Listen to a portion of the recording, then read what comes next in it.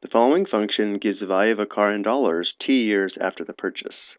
So we're given f of t equals 21,000 times e raised to the power of negative 0.155t. So because the given exponential function has base e, or it's in the form a times e raised to the power of kt, by analyzing the function, we can determine the starting value of the car, or initial value, which is a. So the car's value started at $21,000, and then the value of k indicates whether we have exponential growth or decay, and it also indicates the continuous exponential growth or decay rate. So notice in our function, k is equal to negative 0.155.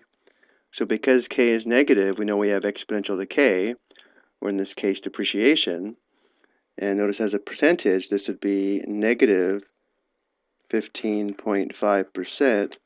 And our continuous depreciation rate would be the absolute value of k, and therefore the continuous depreciation rate is 15.5%.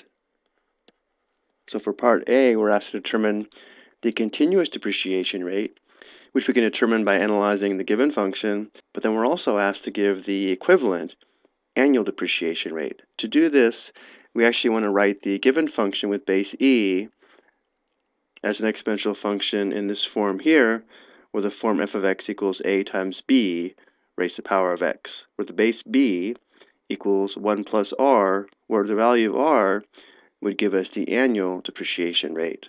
So if we want these two exponential functions to be equivalent, notice how that means b to the x would have to be equal to e to the power of kx, which means the base b must equal e to the k. So we'll use this equation here to determine the base b.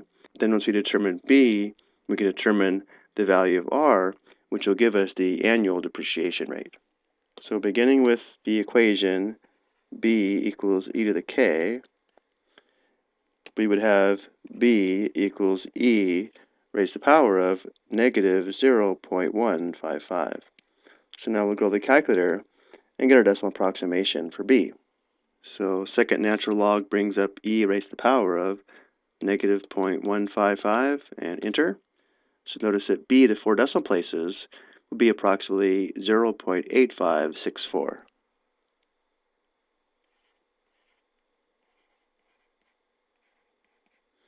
And now to determine the value of b, since b equals 1 plus r, notice that r is equal to b minus 1.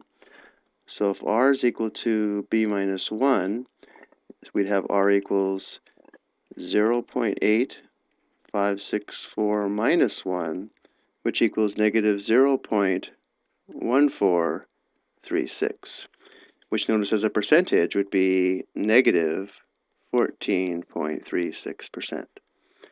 So because r is negative, once again, we know we have exponential decay, and the absolute value of r here gives us the annual depreciation rate, which would be 14.36%.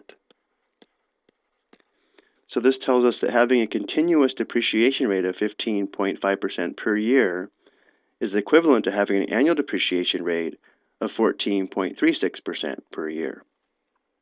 And now for the second part of this question, we're asked to write the given exponential function with base e in the form f of t equals a times b raised to the power of t.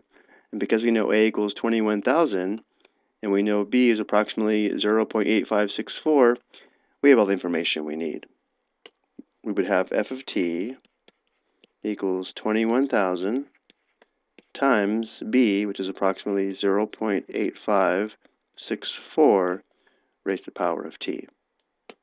Now before we go, let's use the graphing calculator to compare the given exponential function to the exponential function that we just found here to verify they are equivalent. To do this, we'll press y equals, clear out any old functions, and then in y1 we'll enter the given function, which is 21,000 times e raised to the power of negative 0.155. We use x instead of t, enter. And now we'll enter our second function in y2. So again, 21,000 times 0.8564, close parenthesis, raised to the power of x.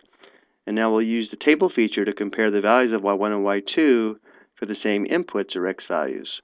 Though we should be aware that because we did round this value of b, there might be a slight difference between y1 and y2, but they should be extremely close.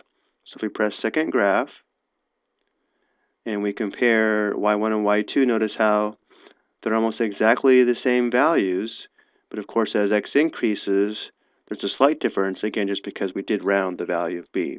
But from this table of values, this is enough information to verify that these two functions are essentially equivalent. I hope you found this helpful.